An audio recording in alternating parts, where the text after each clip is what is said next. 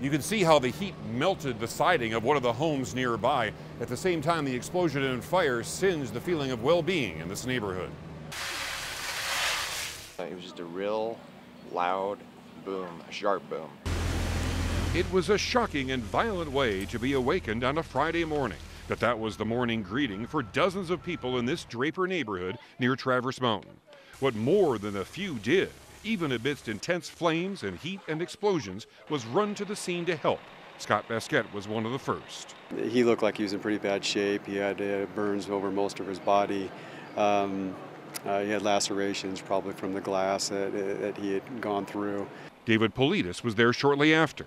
But most of his clothing had burned off. He had a little bit of clothing around his neck and around his waist and crotch area. But the flames were getting larger and it was getting hotter in the backyard, and we needed to move him. Neighbors know the man, speak quietly about what they know about his family situation. Officials not ready to release his name.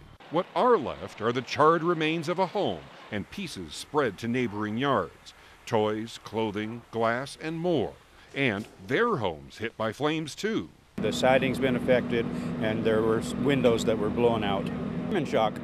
You know, I'm functioning, but yeah, it's a total surprise. Melted the side of the house, yeah. Yeah, it was crazy. I mean, the power of that boom was just crazy. I couldn't believe it. There were worries about the family dog. One neighbor happy to report it's fine. The dog did get out, and the dog ran down the street, and animal control got the dog. It was a big, fluffy black and white collie.